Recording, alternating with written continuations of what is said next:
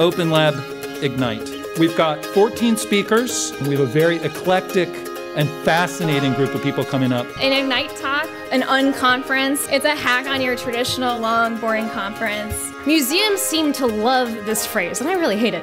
Pay your dues, we say. Do an unpaid internship or 5. Work 6 part-time jobs after grad school. Heck, go to grad school. I've got a better pay phrase. How about you pay your interns? Students know things. Using them to do more than just processing or more than just, data entry, and actually getting them involved is great. They know stuff. They want to help. That's why they're in school. I'm breaking boundaries and doing things differently all the time in exhibits, in events, in education, and experiences. I believe that you need to bring people into museums, not only by the art on the wall, but also by interacting with people and having public programs. Museums are intellectual, textual, visual, and object-based. But bodies are complex. We learn on levels that are kinesthetic, multisensory, and not always processed in the language parts of the brain. Start with the senses. All of the senses.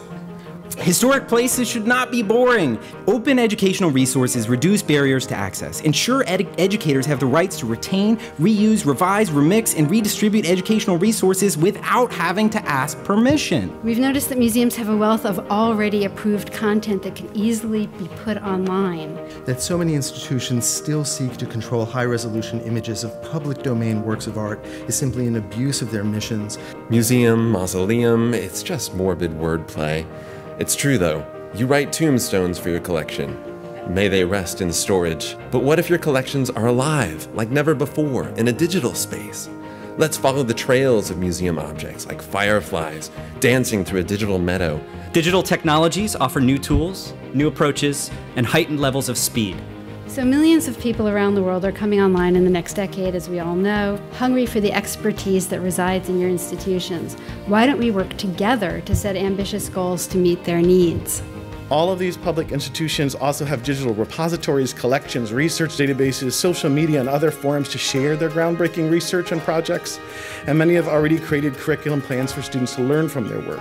We need to create a shared language, and we need to have a transdisciplinary linking, breaking down the silos. Every cultural institution has amazing stories as part of their existing intellectual capital. Tell the story of the content and act as a curator who is helping to teach, inform, and of course inspire.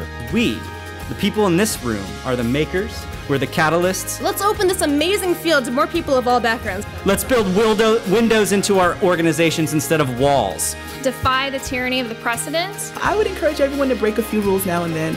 It's not going to hurt you. Let's get to work. Thank you.